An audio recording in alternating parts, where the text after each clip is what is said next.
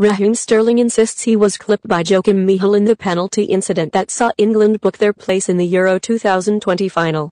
England will meet Italy on Sunday after beating Denmark 2-1 as they seek to win their first piece of international silverware since their World Cup triumph in 1966. With the contest poised at 1-1 after 90 minutes, Gareth Southgate took control against the tiring Danes in extra time, with Michel judged to have brought down Sterling after his jinking run inside the box. Harry Kane saw his spot kick saved by Kasper Schmeichel, but the Tottenham forward reacted quickest to bury the rebound and seal the win for England. Asked if it was a definite penalty, Sterling told ITV, "Yeah, I went into the box, he stuck his right leg out and he touched my legs too.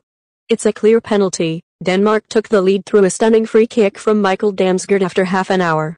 Sterling was involved in the equalizer, breaking into the box to latch onto Bukayo Saka's cutback, with the final touch coming off Simon Kjaer, with it eventually going down as a Denmark own goal.